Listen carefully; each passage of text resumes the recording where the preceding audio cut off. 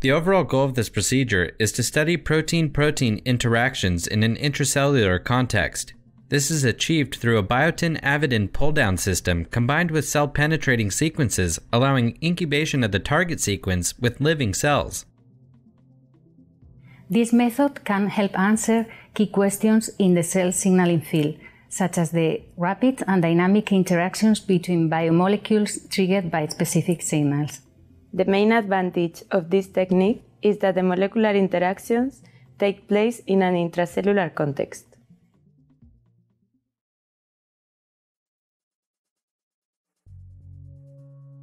In this study, plate human G166 glioma stem cells, or GSCs, in 4 flasks of 150 square centimeters as described in the text protocol. Process the cells when confluence is reached. When 5 million G166 cells are plated in a 150 square centimeter flask, they are processed 2 days after plating.